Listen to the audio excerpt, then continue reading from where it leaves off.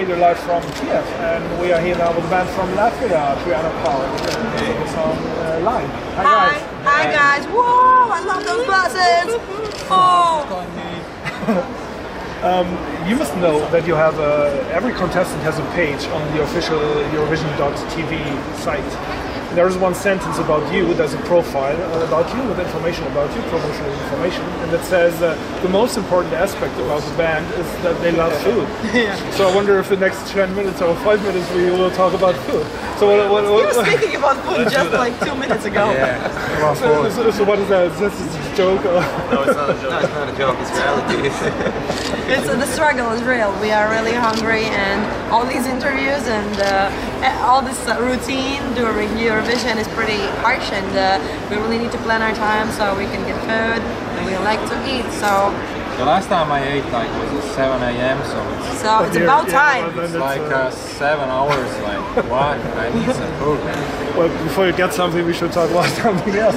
Well, for you guys, Eurovision is not a whole new concept. You have participated in the Latvian selection a couple of times. For bands, actually in Eurovision, it's not quite so easy. I don't know if you're aware of that.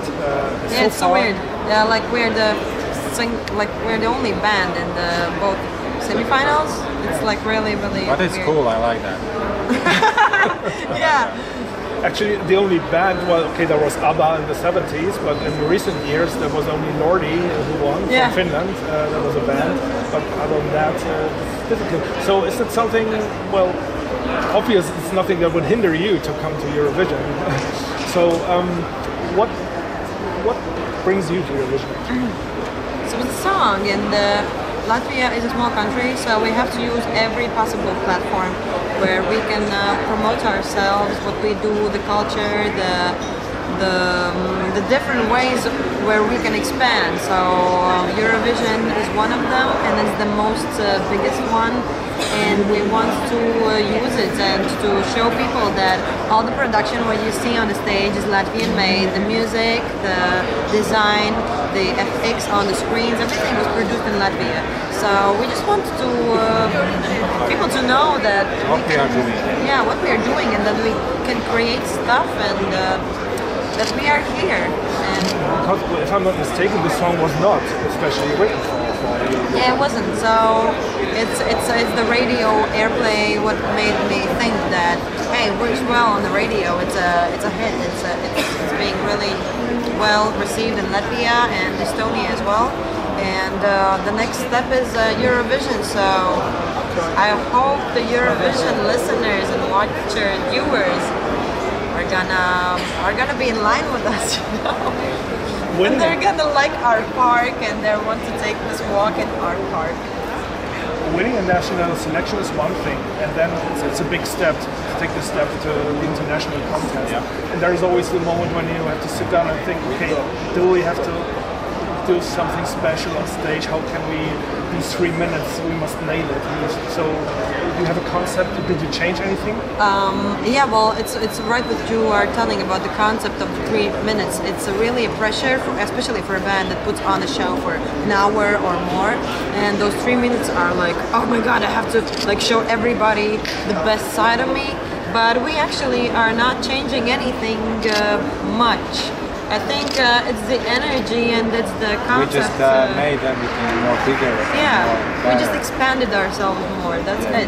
We can't actually change ourselves. We are who we are, and we just do what we do on the basic level every day in Latvia. So in Latvia in pre-selection there was no like big screens on the background, so we didn't focus on the effect design. Yeah, so but when we saw the big stage, we started doing Actually, I was like so mesmerized when I first saw the stage, when I stepped on the stage for the first rehearsal. I was like, oh my God, Chris, can you believe this? Because everything looks so beautiful. The stage looks beautiful, and our team, our delegates, they were watching the rehearsal, and my assistant, he cried, you know, because it's a big deal for us, and if Latvia will win, it's going to be major for Latvia to bring Eurovision home, and it's going to be a big honor. The song is the first single, as what I read, from an upcoming album. So Yeah. the question is there already, you have several songs already, or when will it come out? Yeah, well, they are in process of recording, and everything what's concerning Eurovision takes a lot of time, so it's a bit stealing our energy, and we can't like really focus on recording stuff. Like 2 days before we had to leave to Kyiv, Edgar's and Chris, they were going to a studio recording drums for the tunes, and it's a bit stressful. So we want to win the Eurovision, go back home and record the album. Thank you. Do you have a few words about the style? Because for most of Europe, you're a new name, and the first time you hear the song live, how typical is live for your music? Not that. I would recommend people to Check out Spotify. yeah.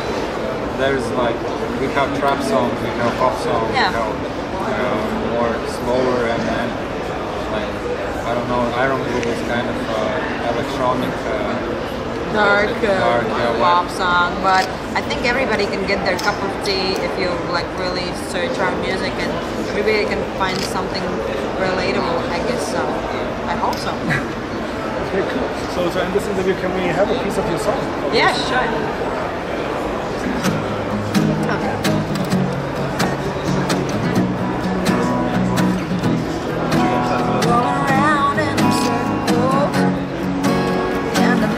Wide open.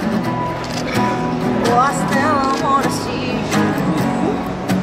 These good vibes still open. And when we drop the line, tell me, baby, when we drop the line. Tell me, baby, when we drop the line. Tell me, baby, when we drop the line. Oh, tell me, baby, when we drop the line. Tell me, baby, when.